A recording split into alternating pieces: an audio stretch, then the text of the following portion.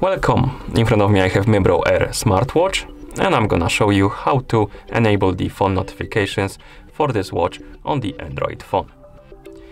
Before we start, your watch needs to be paired with a phone via the Mibro Fit application.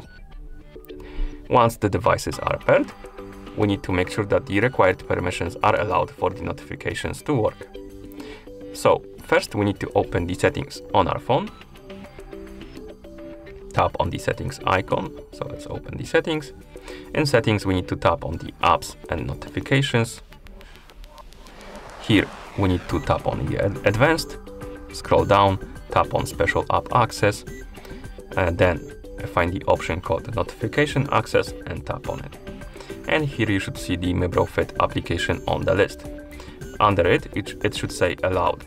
If it says not allowed, tap on the Mibro Fit application, tap on the switch, tap on allow, and now you can go back.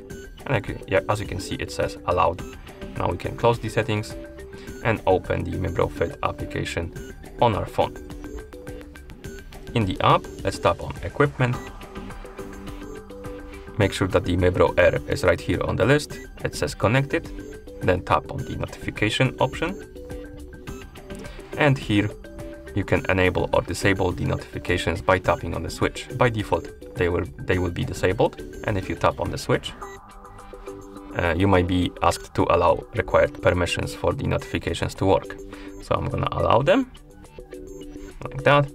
And now the notifications are enabled, as you can see. And you can enable or disable the notifications for certain features and apps like phone, SMS, mailbox, Gmail, Snapchat, and Facebook and Telegram. And once you're done customizing this, you can close the app, and at this point you should be able to receive the notifications on your watch. You can check the notifications by waking up the screen on your watch. To do it, press the side button, then swipe upwards on the screen, and here you should have the notifications when you receive them. And that's how you enable the phone notifications for this watch on the Android phone. Thank you for watching. If you found this video helpful, please consider subscribing to our channel and leaving the like on the video.